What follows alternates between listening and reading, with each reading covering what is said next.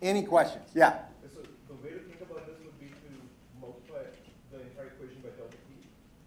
If you wanted to put it into like units of change, this is per unit change. So if we multiplied by the change in price, now most commonly we put these in terms of elasticities. So let's put this formula in terms of elasticities. I want to make this elasticity.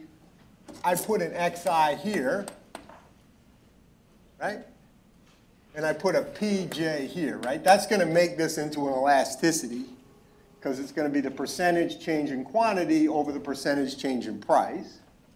That's fortunately what I need over here too, right? So that works out great. Then I'm going to put a pj here, and I need an xi here, and just fortunately enough, I need an m and an m. God was nice to me and made it all work out.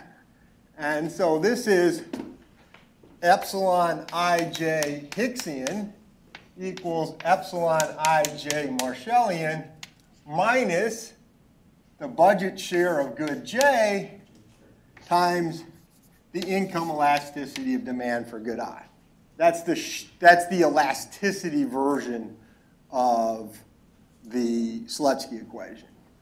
It says the percentage response of good I to the price of good J is, I'm sorry, this is Marshallian Hicksian. Sorry, I forgot I flipped my formula. That's Hicksian.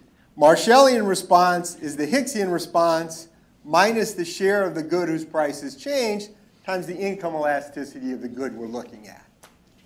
Okay, so the size of the income effect depends on how big good J is and how responsive to income good I is.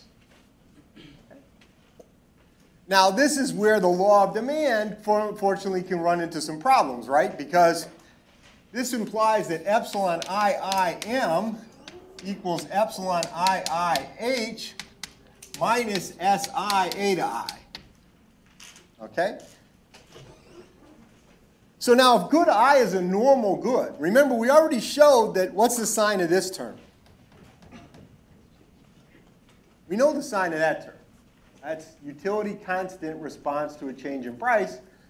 Theory tells us that can't be positive. That's got to be negative or zero, right? That is, when the price goes up, you consume less utility constant. That we proved that already by concavity of the cost function. Now, if the good is normal, then this term is positive, this term is positive, and the negative sign is negative. So this whole thing has to be negative. So for a normal good, immediately we know the law of demand is going to hold. That is, the Hicksian demand curve is downward sloping, and the Marshallian demand curve is even more responsive, right? There's an extra term there because the income effect reinforces the substitution effect.